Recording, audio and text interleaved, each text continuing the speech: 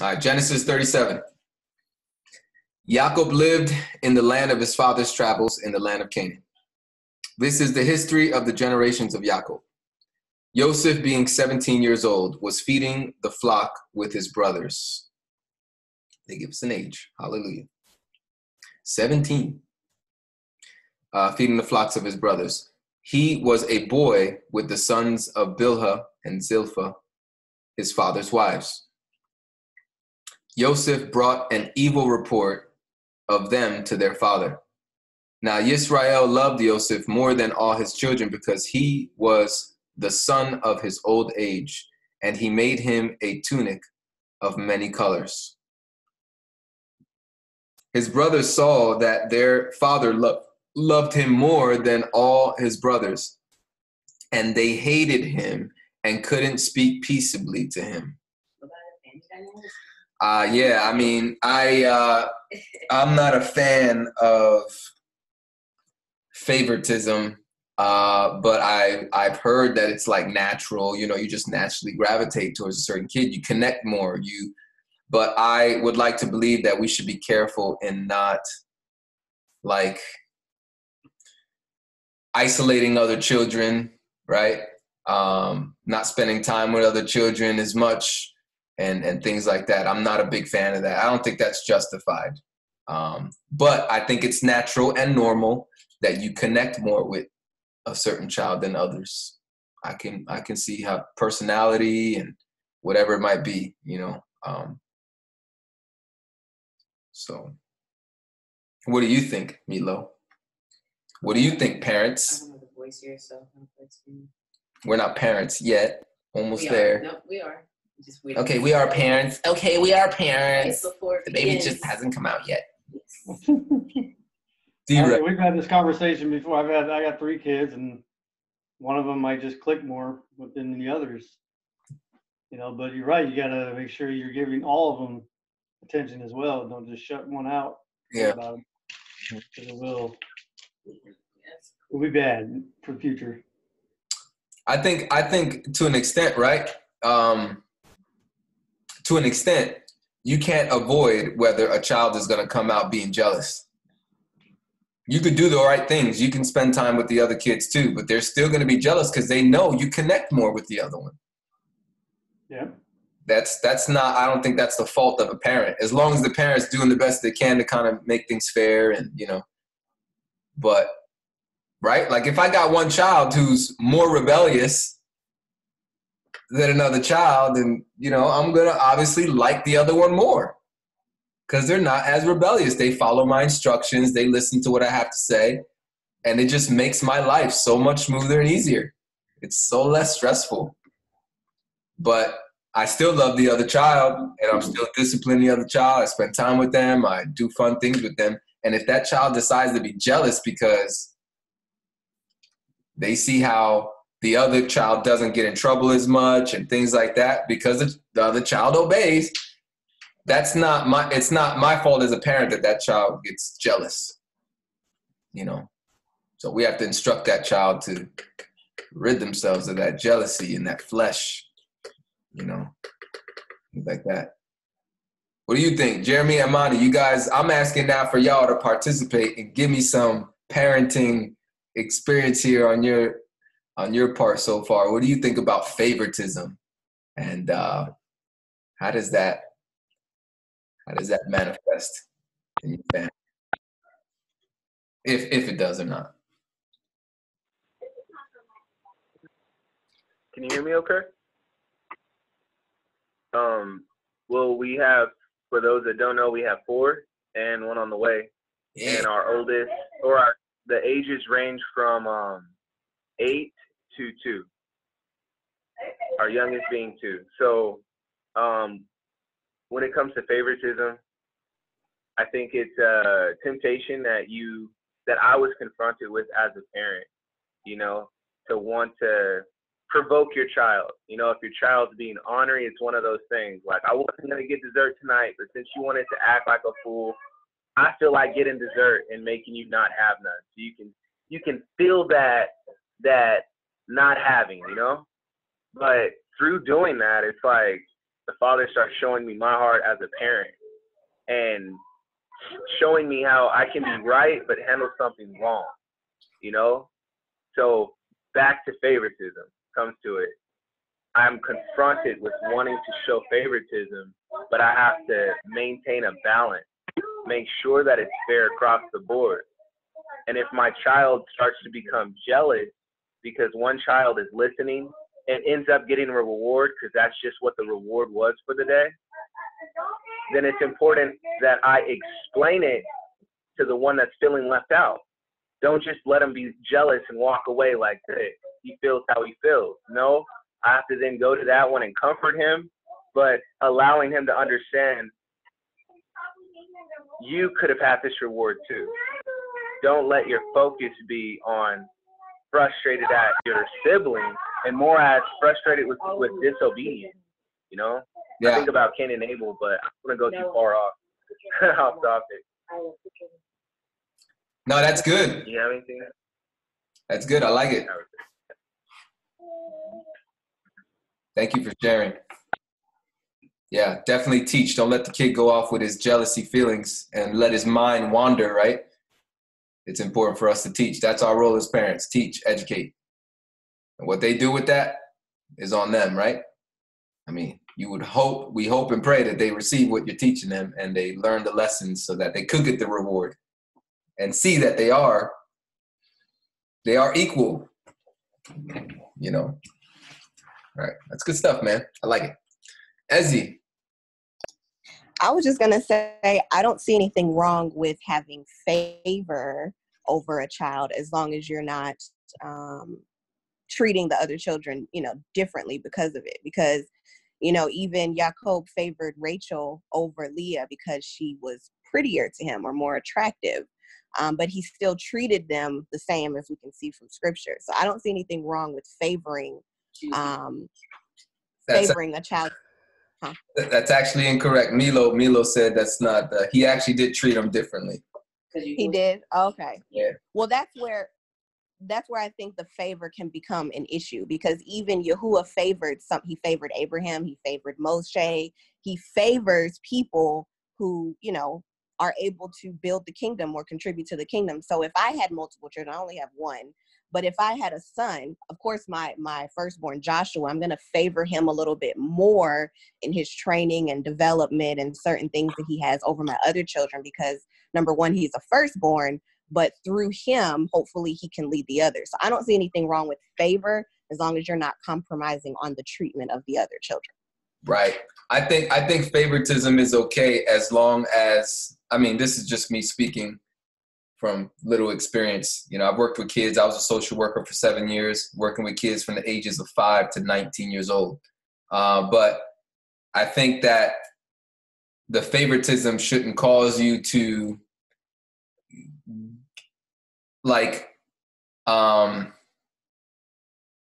show more mercy to one kid than the other.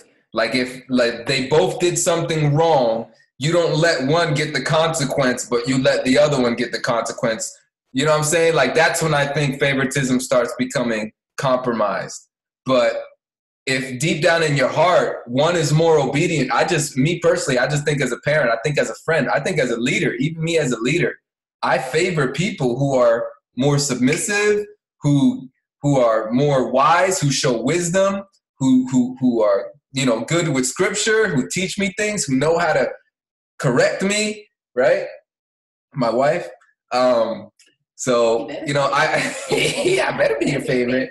I naturally, my heart, my heart gravitates towards that, but I don't want to compromise in letting my wife get away with sin, right? Just because she's my wife and just because she's my favorite, right? That's where I think the parenting favoritism stuff goes wrong. I think we're talking about partiality. Milo's saying we're talking about two different things. Yes, favoritism and partiality. That's a good point. There's two different words there in scripture. Jeremy?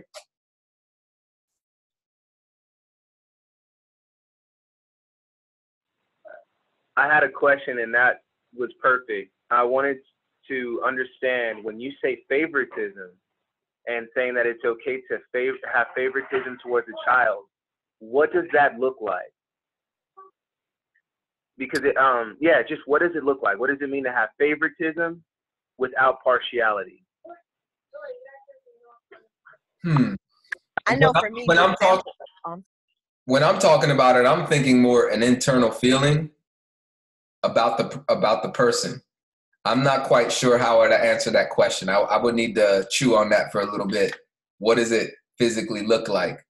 But I know when I'm thinking about it, it's internally how I feel. Like I have joy teaching this child. I have joy giving this kid rewards. Like I have joy venturing onto something new with this child because he has a record and a reputation of just either getting it quick or understanding things better and following through on things. So I have joy you know what I'm saying? Like I think there's an internal feeling versus another child might be like, all right, what's going to happen today? You know what I mean? We're giving it a shot again. We're doing something new. I hope he's good today, you know, type of thing, you know?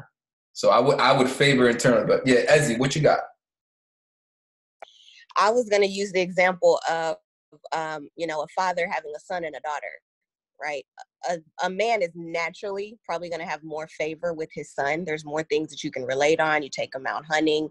There's certain things that you're going to be teaching him and spending more time that may seem like, you're showing a little bit more favor or favoritism because you're able to relate more with your son over your daughter. But that doesn't mean that you're going to neglect your daughter now and not, take her on certain things, certain outings, or spend certain time with her to also culture and to also nurture and cultivate certain characteristics in your daughter. But a man may naturally have more favor with his sons over his daughters just because of, the relatability and your role as a man raising a future man. That would be an easy example for me to pull. Nice. Milo, anything? Deuteronomy chapter 1, verse 17. It says, you shall not show partiality in judgment. You shall hear the small and the great alike. You shall not be afraid of the face of man, for the judgment is God's. The case that is too hard for you, you shall bring to me, and I will hear it. I think talking about Moses. Deuteronomy 16:19. You shall not pervert justice. You shall not show partiality. You shall not take a bribe, for a bribe blinds the eyes of the wise and perverts the words of the righteous. So go ahead. Okay, so this is because you had mentioned, Dario, in regards to the feeling, and then you kind of expressed this, you would have more joy around the kid that's maybe more like you, or just easier to kind of venture with. Yeah. So I have a live example. I'm not going to say who, but I know of a family where there is a son and daughter. The son is the firstborn, and then came the daughter. But the son is just like the mom, and the daughter is just like the father. Right. And literally, the father did not know how to handle that. So he would say things to the son like, "You need to be more like your sister," right? And what he was trying to say was, "You need to be more like me," because he saw himself in the daughter. Right. So for the son, it's your favorite between us is your daughter. Yeah. Not only are you expressing that verbally, but you're expressing that naturally because she's naturally like you. She's just gonna go do things with you and stuff like that. Yeah. So I think where this becomes dangerous is when that expression of joy, because that child is like you, is very noticeable. And I think what I've seen parents not learn how to do. Wearing it on your sleeve. Exactly. And not learning how to do is be able to mold to each child. Because every child is different. Yes. Yeah. Would you love to have a little mini me sometimes? We want all children to be the same as far as submission, obedience, respect, but understanding that children are different in the sense of personality, temperament, exactly, things like that. And so I think there's a way to cultivate that. That father-son relationship, skills. That father-son relationship could have been cultivated way better if the father would have accepted that personality that the son had, even if the daughter was quote unquote the favorite, but still being able to bring out the best in the son One kid liked to go out more and play outside. One kid liked to be inside more, things like that. Like, and so one is louder, the other one's more introverted. Exactly. One is more outgoing. Those are all things that I don't think is, I agree. Like, I think it's dangerous to be like, you need to be more like your sibling, because that would encompass in their mind, oh, you want me to be like them totally, like to be like their personality, to act like them, be like them. They're not isolating in their mind that dad and mom is actually talking about, they want me to be more obedient. They want me to be more submissive. They want me to be. So it's our job as parents to clarify and or just focus on, I want you to be more obedient, rather than say, I want you to be more like your sister. Just say, I would like for you to be more obedient. Yeah, and I believe you have to tell her. I think as a parent, as much as it's easier to deal with ones that we understand like ourselves, right? Because we understand our thinking, but just naturally, I would think you have to stretch yourself as a parent. You have to be able to have the ability to mend and mold to the different child's ways of learning and thinking and processes and stuff. So there's this mix between the partiality, favoritism, but yeah, it's a very, I think it can be a very dangerous slope, especially when you start seeing, like in these verses, you see where the brothers hate their brother. It's and I don't think it's just a matter of that because they're jealous. It's because they notice their father is very different, and it's like you gave him a whole tunic to himself, like, you know. I was gonna ask. My question was gonna be: do you think Jacob was favoring, or was it partiality? If there is a difference between the two words. I think partiality. Everyone should have got a robe or a gift, something, so that way there is no conflict. And what do you think, Milo? That's funny because I disagree. I would say because right beforehand it talks about how Yaakov tattletailed on his brothers, right, when they did an evil report. So I mean, not Yaakov, Yoseph. I think it's funny. I wish we had more. It's my little watchdog. Little watchdog. He sees everything. He reports everything. He does report. I need that. I wish we had more inside look on how he treated the other brothers. I'm assuming because that's part of it, right? But then I picture, you know, like when my mom gives me something and not my brother, but he doesn't get offended because I know my brother's going to get something later on. It's just, you know. Here's the question. Here's the definitions in the verse. The definition is in the passage, Genesis 37, verse 3. Now, Yisrael loved Yosef more than all of his children. Talking about love here. Should we be loving all of our children equally? Or is it natural and okay to love one more than the others? You know what my mom says to us? My mom would say this. She says, I love you equally but differently. Yes, I like that. And it's because my brother and I have a different relationship with my mom, right? Obviously, but that is her phrase that she's always kept throughout the years. I love you equally but differently. Now, I think I can get on my mom's nerves sometimes and might lose some of that love. She won't say that, but Here, I'm. This is a good discussion.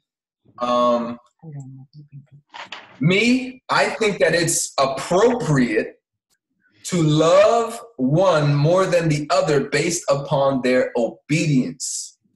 You know them by their fruits, like. Yeah, like I'm thinking of as God, Yahuwah, and his children. That's how I relate. That's how I'd like to relate my position as a parent, right? Is to Yahuwah and Israel, right? So Genesis 37, verse 3, it says, Yisrael loved Yosef more than his children because he was the son of his old age. It doesn't, it's not, to me, that's not a good reason. I think it's a compromising favoritism that's going on here. I think it was a flaw. Jacob wasn't perfect, right? I think this wasn't a pure favoritism.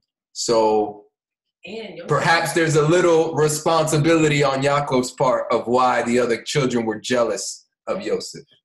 And I would like to entertain, I know it doesn't say, this is my part of my assumption. Yosef was the firstborn of Rachel, which is the one he loved most. Okay. Now, when we went back and we read about how Yaakov set up the camps to go to Esau, what he did was he put the concubines first with their sons. Mm-hmm. Then he put Leah, and the last one he put was Rachel and Yosef, almost as in protection, like the best one can kind of get saved last. That's my little assumption. Whenever I read that story, that's how I picture it. So part of me also thinks, because this is the son of Rachel, the wife that he really loves, he had more love towards this one. That's my own personal assumption. Doesn't the Gospels talk about Yahusha and Yahonan, how he laid his head on Yahusha's chest, on his bosom? Mm-hmm. Like, I would say the disciple he loved. The disciple he loved. I mean, there's like language that shows that even Yahusha loved certain disciples probably a little differently, some more than the others. Anyway, something to continue to look into. But I would say this. At first I was reading this and I thought that Jacob's favoritism was okay and justified, but after discussing and talking about it, I'm actually thinking that it was a little flawed. There were some cracks in. I think Amani and D-Rail wanted to say something. Go ahead. No? Okay. D-Rail, no? All right.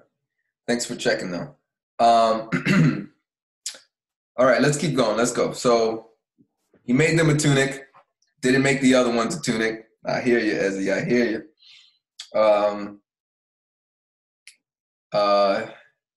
Verse 4. His brothers saw that their father loved him more than all his brothers, and they hated him and couldn't speak peaceably to him. Okay? So, yeah. Verse 5. Yosef dreamed a dream, and he told it to his brothers, and they hated him all the more. He said to them, "Please hear this dream which I have dreamed. For behold, we were binding sheaves in the field, and behold, my sheaf arose and also stood upright. And behold, your sheaves came around and bowed down to my sheaf." I'd be mad too if I was hearing something like that from a sibling. Like, boy, don't be coming over here sharing stories like that. I mean, keep that stuff to yourself, bro.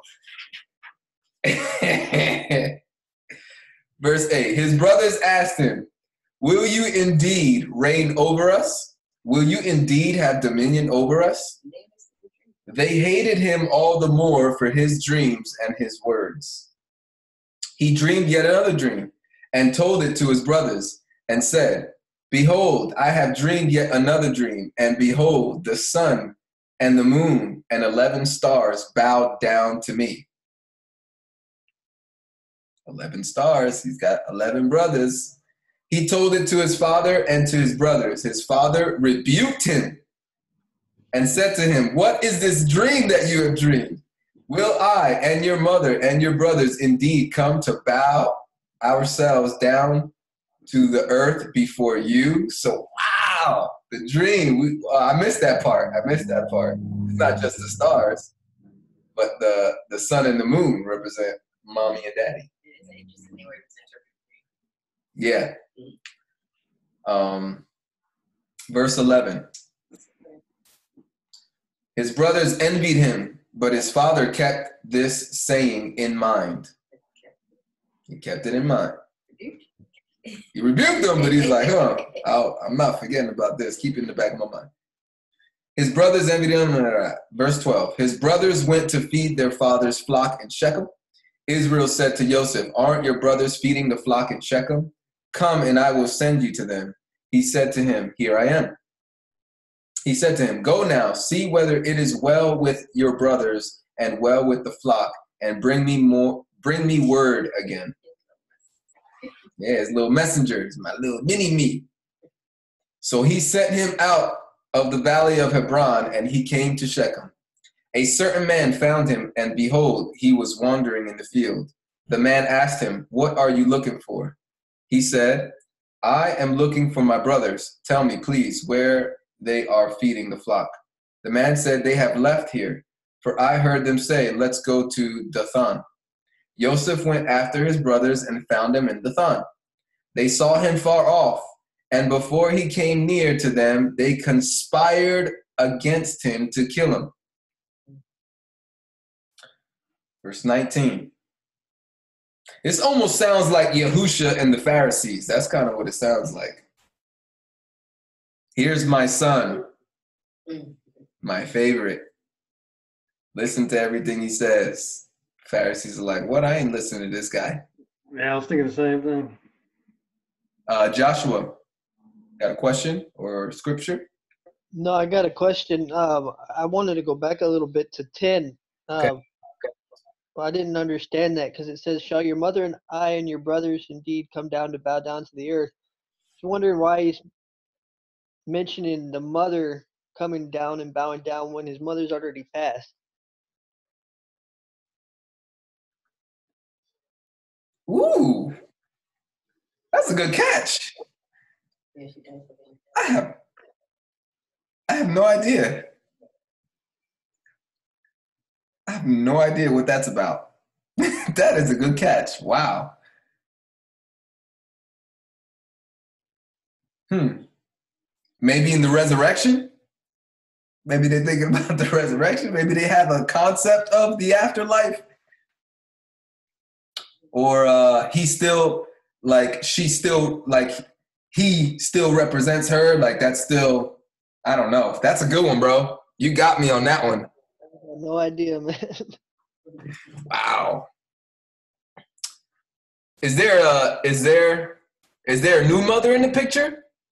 You can't have a new mother, but I'm saying, oh, there's still the other wife though. I was gonna say the children all have mothers. The brothers, they have their mothers. We still got the other mothers left. My bad. We got Leah. Rachel died. It does say your mother. Milo's correct. She's like, it does say your mother though, which sounds specific. And his mother's dead. All right, look, man, that's a good one, Joshua. I'm gonna have to, I don't know, man. I'm gonna do look on Google for that, man. I'm gonna search for that one. Wow. Okay. Conspiracy session 101. Here we go. All right. Verse 18. Let's keep going. If anybody has an answer for that on YouTube or anything, email me, devotedtoyah@gmail.com, okay? See what you got to say. Verse 9, so 18, they conspired. They saw him far away, and before he came near, they conspired against him to kill him. Verse 19, they said to one another, behold, this dreamer comes. Come now, therefore, and let's kill him and cast him into one of the pits, and we will say, an evil animal has devoured him. We will see what will become of his dream. Reuben heard it and delivered him out of their hand and said, let's not take his life. Reuben said to them, shed no blood, throw him into this pit that is in the wilderness, but lay no hand on him, that he might deliver him out of their hand to restore him to his father. You don't understand What's it. What's 22? Can you somebody give me what they're hearing from verse 22? Milo. Reuben's saying, don't kill him. Don't kill him. We'll throw him into the pit. Throw him in the pit. Let him stay alive. Because Reuben's plan is to come back later and just get him from the pit. Reuben's plan is to come and rescue him. All right, that's what I thought I was reading. He's got his own little plans. Yeah. And then wouldn't that allow favor from their father? Wouldn't that gain favor to bring the son back? For Reuben, yeah. I think I'm going to go, ooh, this is my chance to get a little higher in ranking, get some points get some more stars on the chart. I'm gonna have a star chart, y'all, with my kids. I'm gonna have a reward chart, okay? It's gonna be all over the house. Look at so-and-so. He's got 10 stars and you only have 2.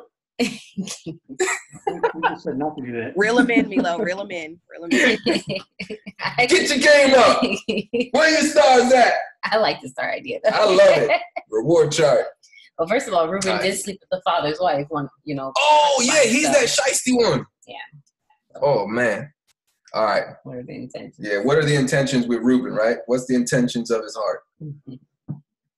Okay. it's wrong to put your kid in a pit. I mean, that's your brother in a pit. I mean, that's just all right. There's no good intention here. But in all honesty, I guess it's just trying to think on the feet. Like, let's not actually kill him. Mm-hmm. I'll give him that. I'll give him that. Says like, I hate you, but let's not shed blood. Kill you. Let's not shed blood. That's not something to play far. with. Yeah, that's not something to play with, right? Verse 23. When Yoseph came to his brothers, they stripped Yoseph of his tunic, the tunic of many colors that was on him. And they took him and threw him into the pit. The pit was empty. There was no water in it. They sat down to eat bread, and they lifted up their eyes and looked and saw a caravan of Ishmaelites was coming from Gilead with their camels bearing spices and balm and myrrh, going to carry it down to Egypt. Yehuda said to his brothers, "What profit is it if we kill our brother and conceal his blood? Come and let's sell him to the Ishmaelites and not let our hand be on him. Oh, He is our brother, our flesh." His Oh. brothers and his brothers listened to him. D-Rel. okay. Judas said this, right? Let's sell him, or Yehuda, whatever. That reminds me of what happened with Yahusha. Judas pretty much sold his Messiah for silver. I I see a link. like it. A prophetic picture here of the gospel. Same name too. Wow. And I love somebody in our previous fellowship showed us, I forgot what book it is, one of the quote unquote minor prophets. I don't like saying minor prophets, but in one of the prophets, it says, Yahuwah says that you will deliver me or betray me for whatever the pieces of coins or silver it is. I forgot which passage that is, if anybody wants to find it. But Yahuwah says, you will do that to me. And it actually happens to Yahusha, further proving that Yahusha is definitely Yahuwah. Jeff. There's a lot of type and shadow things happening between Joseph and Yahusha. There's actually a lot of lists you can actually look up now because people have made this connection before. Yep. There's many, many connections that would seem to point to Yahusha from the life of Joseph. Absolutely. I see another thing with the brothers. Reuben, he wants like favoritism. Judas is greedy. Was there another brother? This is the two I've heard so far. What, the Reuben? Reuben, he hit his thing is like he wants favoritism, obviously, because he had a plan to save his brother, even though he was part of the plot. So it's kind of like he wants favoritism from his father. Yeah. He's greedy. He wants money. He's like, wait a minute, we can get money. What, if we slay him, we're not gonna get paid. Let's do something so we get some money. He's after that, silver. In my opinion. Yeah. Ezzy. The passage you were talking about is Zechariah 11, 12 to 13. About the and I said to them, if it is good, and I said to them, if it is good in your eyes, give me my wages, and if not, refrain. So they weighed out for my wages 30 pieces of silver, and Yahuwah said to me, throw it to the potter, the splendid price at which I was valued by them. And I took the 30 pieces of silver and threw them into the house of Yahuwah for the potter. Thank you. Very revealing. Love it. Genesis 37, verse 28. Midianites who were merchants passed by, and they drew and lifted up Yoseph out of the pit and sold Yoseph to the Ishmaelites for 20 pieces of silver. The merchants brought Yoseph into Egypt. So verse 27, come, let's sell him to the Ishmaelites and not let our hand be on him, for he is our brother, our flesh. But Midianites came, who were merchants, passed by, and they drew and lifted Yoseph. It sounds like the Midianites got to him before the brothers did. The Midianites got there first, and they sold him to Ishmaelites. Am I reading that right or wrong? I still think the brothers gave it to the Midianites, and it was just between a deal. Okay. That's the story I recall how it went, but it kind of looks different the way I'm reading it. All right. Verse 29. Reuben returned to the pit and saw that Yoseph wasn't in the pit. You see, it sounds like it's a surprise. They were expecting to go there. Unless they did it behind Reuben's back. Is that the story? They did it behind Reuben's back. All right. I guess you can see it that way. Reuben returned to the pit and saw that Yoseph wasn't in the pit, and he tore his clothes. He returned to his brothers and said, the children is no more, and I, the child is no more, and I, where will I go? They took Joseph's tunic and killed a male goat and dipped the tunic in blood. They took the tunic of many colors and they brought it to their father and said, we have found this. Examine it now and see if it is your son's tunic or not. He recognized it and said, it is my son's tunic. An evil animal has devoured him. Joseph is without doubt torn in pieces. Jacob tore his clothes and put sackcloth on his waist and mourned for his son many days. I just want to make a little side note. Culturally, it seemed like, there you go, rendering your garments was a sign of mourning, grieving. We'll see that. You can see that throughout Scripture. You see it in the prophets. You see in Joel chapter 2, where Yahuwah says in the last days, or he's saying, gather a solemn assembly, call a fast and a prayer, right? Gather all the elders and the priests. Let them weep between the porch and the altar. Let them rend their hearts and not their garments. So you see that kind of language. But so he tore his clothes. And then when Yahusha is crucified, the veil in the temple was torn from top to bottom, as if, that's how that, instead of a human doing it, if a human did it, it would have ripped from the bottom to the top because it's big, it's high, right? But it ripped from the top down. It's almost like Yahuwah rended his garment.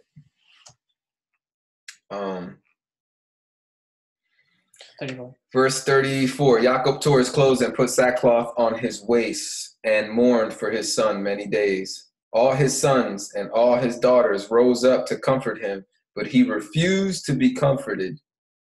He said, for I will go down to Sheol, to my son, mourning. His father wept for him. The Midianites sold him into Egypt to Potiphar, an officer of Pharaoh, the captain of the guard. I'm sure we could do a lesson on Sheol out of this. What is Sheol? What is the concept that the Hebrews had of Sheol?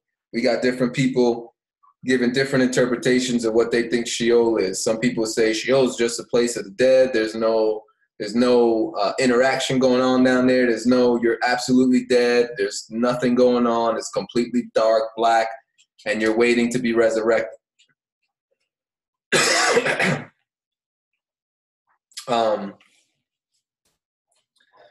We have other places in Scripture where there's like Yahusha in the New Testament talks about Sheol, or he calls it the bosom of Abraham. And there's actually interaction going on down there between the wicked and the righteous. So I actually believe that your spirit is alive. I believe that after death, your spirit is awake. And we're waiting for the resurrection. That's what I believe. I'm in agreement. I believe more with like the example of the story that Yahusha gave. You got people that are wicked, that are waiting to be condemned, that are hot, not fully burning, not fully being tortured like they will be when they're thrown into the lake of fire. But it's definitely hot. It's like not comfortable. And while the righteous who are dead are actually, in more peace, waiting for the resurrection. There isn't no redemptive. It's not like the Catholics say that, in purgatory and then you have a chance in purgatory to repent of your ways and be saved. I don't believe in that. I only believe that happened once after Yahusha died. It says he went down and preached to many who were in. Yeah, that was Matthew, actually. I think I was reading that this week. And then those souls came up and preached with him in the cities. So yeah, it's very interesting. But yeah, I don't have an extensive lesson on Sheol right now in front of me. Genesis 42 verse 38 says, he said, my son shall not go down with you, for his brother is dead, and he only is left. If harm happens to him along the way in which you go, then you will bring down my gray hairs with sorrow to Sheol. Genesis 44:29. If you take this one also from me, and harm happens to him, you will bring down my gray hairs with sorrow to Sheol. If Sheol was a place where you just stop, you cease to exist, and there's nothing going on, then you can't be sorrowful in Sheol. There is no feelings. That's just my immediate thought right now reading this passage. I'll read one more and then I'll let Ezzy go. Genesis 44:31. It will happen when he sees that the boy is no more, that he will die. Your servants will bring down the gray hairs of your servant, our father, with sorrow to Sheol. Ezzy. It's not about Sheol. I was just going to say that for me, this passage really solidifies that we can really put certain curses, habits, and sin on our children, because you see where Yaakov,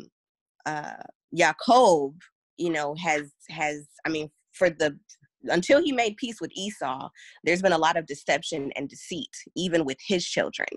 And now you have these other sons, the brothers of Yoseph, are now trying to deceive their father once again with, Reuben trying to rescue him after they're the ones that put him in the pit. And now they've dipped his robe in blood, to make it seem there's just a lot of deception that's going on. And I know in raising my son, there's certain things that I see in him that I have struggled with. So it's like, oh, you really have to be like, raising children it really helps you understand Yahuwah's wrath, his love. I mean, just everything. So and something else that I see is that I feel like Yaakov's household is kind of running amok. Like, he's not really. It's a little dysfunctional. Okay. It's a little dysfunctional. Yes, very, very dysfunctional. I mean, for him to, what stood out to me was in verse 10, when it says that he rebuked Yosef for sharing the dream, but then kept how did they word it? That he kept it in his mind. Where is it? I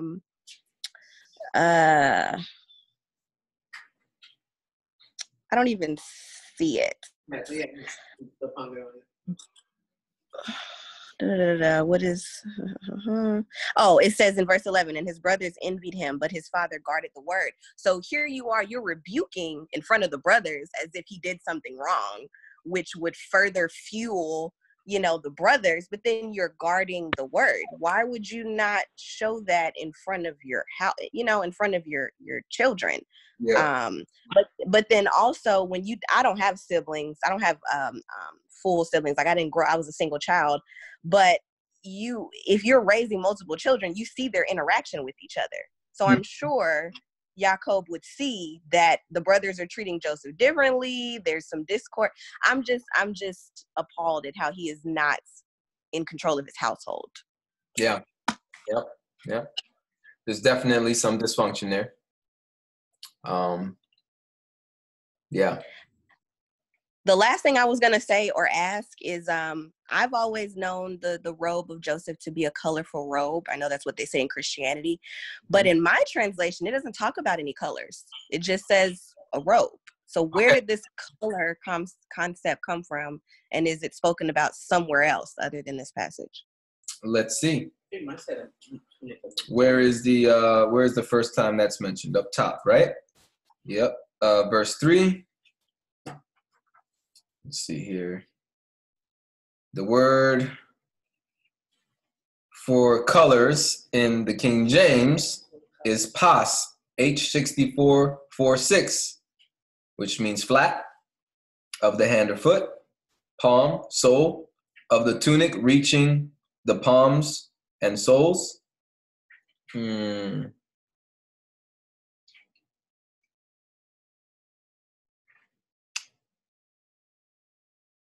I don't see colors in here.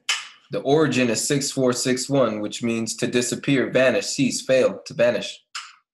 I don't see the connection with colors.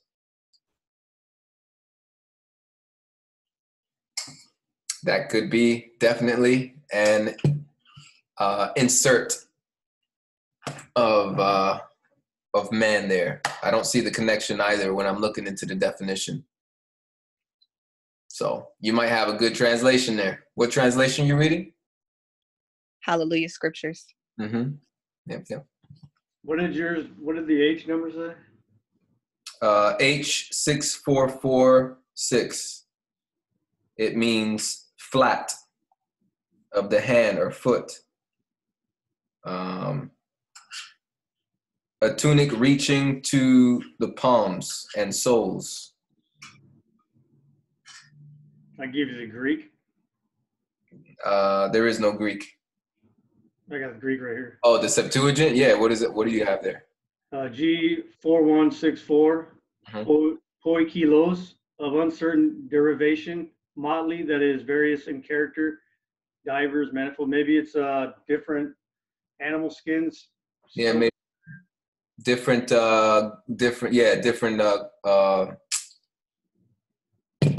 cloths or whatever. Yeah. Material. Could be that, and they just said color. Not that it's wrong to have clothes of different materials. Some people in the Messianic Hebrews, they get carried away with one of the Torahs that says, you shall not mix garments. But that particular passage is talking about specific material, wool and linen. You're not supposed to mix wool and linen. Wear clothes that has wool and linen on it. It's not saying you can't have a combination of other things. Because one passage says don't mix the material, but there's another passage talking about that command that actually specifies it, and that's how you bring harmony to the two. But yeah, so it could be according to Septuagint, but yeah, colors, I don't see colors. Yeah, actually not colors, but I think it's a different materials. Yeah, all right. In Interesting. English translated as colors. Mm-hmm. Amani? The interlinear says that he made a robe reaching to the feet. A robe reaching to the feet. Makes sense? Yeah, it makes sense for your Hebrew number. Yeah, with the Hebrew number, the definition, yeah. Cool. So King James and threw in colors. Yeah, they threw in colors, man. Colors. They like throwing in stuff. All right, y'all. Well, that's all we got. Very good. Good chat. Good reading. That was Genesis 37.